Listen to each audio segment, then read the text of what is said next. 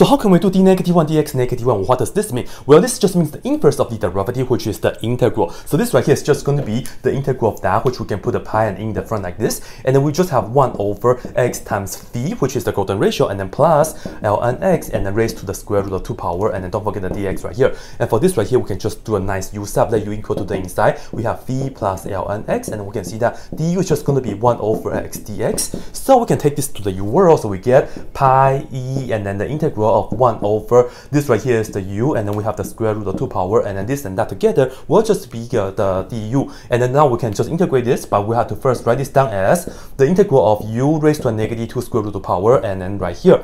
And then we can just go ahead and add 1 to the power and then divide it by the new power. So I will put down 1 minus square root of 2 right here for you guys. So finally we can see that we have pi e over 1 minus square root of 2 times u, which is phi plus ln x, and then raised to the 1 minus square root of 2 power, and of course don't forget the plus c, and this is it.